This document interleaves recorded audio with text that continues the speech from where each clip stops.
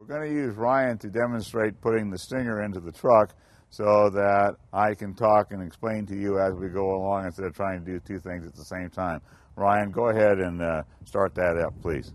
Now, Ryan's been with us a couple of years, and he's a little bit of everything. He's really a nice young man. He does a walkthrough. Show that pin. That slides into place, okay? And that locks the stinger, which is the big part he just put in there, and then he puts a clip in to make sure it's going to stay there. And that's really all there is to that part of it.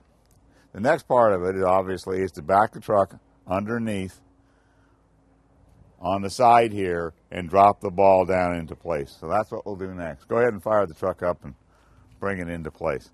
Now, hooking up a trailer like this, whether it's a horse trailer or any other kind of trailer, is a little trickier than a fifth wheel because you can't see the ball and the trailer very well. So two people is really valuable. Now, folks, we have the stinger, which we showed you how to slide into place. Now, like I say, with a travel trailer, it really is more helpful to have two people. There are folks who can do it by themselves, but it's really nice to have two people. So we have the stinger tied into place. We have a travel trailer right here, but probably not high enough, okay? So you can have, and I would buy, an electric jack that goes motors up and down. You don't have to crank. But in this case, we'll have to crank it up because I'm old and I can do it. But I still would have an electric motor. This is my truck, by the way, which is the same truck that we had hooked up for the fifth wheel. So once you get the process, you can have your truck tow a fifth wheel if you want, set up for a trailer if you want, set up for a camper and put a camper shell. It's all really the same idea. So once you got the truck set up, then you can do whatever you want to do. So I still got Ryan helping out here. And so Ryan, come on back in. Fire it up. We have to turn it on and off because it's the diesel. So again, he's just going to back it straight into place. And it's nice to get it close like this, getting in and out to make sure you want to go. So come on back, Ryan. He's going to come into place. Whoa. Just a little more. See, it just barely fits. Right there. Now I'm going to crank it down. Whoop, wrong way. Crank it down. And it has to fit all the way on.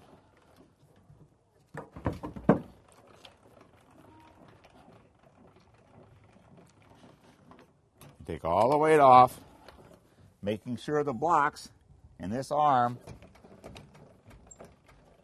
pull all the way up on top.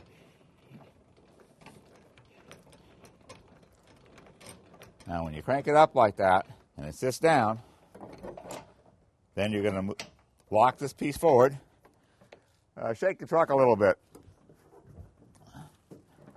There we go. Okay, so you would lock this piece down, and you remember this pin faces up and plugs into place. Then you have your chains, and they lock into these clips right like that.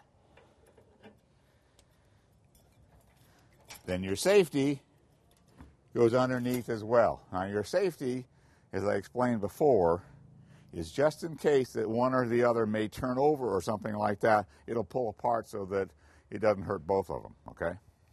Your truck is heavier, so if there's any danger, this is going to release and plug away. This is called a stinger. This piece slides into place. You put a pin through it. You put your plug in, right into here, as we did exactly the same as we did on the fifth wheel. The chains go in and on down here, and you're set up. Now, this doesn't look like a regular trailer hitch because it has the potential of an equalizer weight distributing hitch that might go on here. The service department can determine for you if you need those kinds of things. And the reason we're not hooking it all up is we're not trying to confuse everybody. We're trying to make this, 101 trailer and 101 fifth wheel for those folks that haven't done it before. So we're not trying to overcomplicate it. The service department can explain and help you through the whole process. Even if you're the most experienced RVer, there may be new products out there for which you don't know about, so the service department can do that. So now we're going to unhook it and put it back to where it was.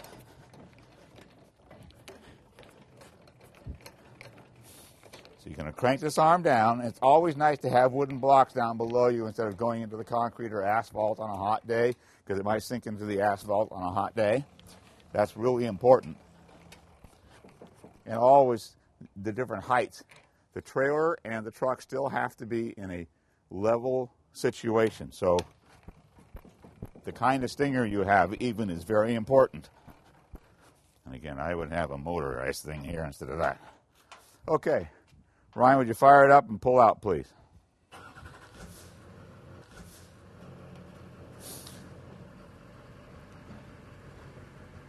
Good, right there.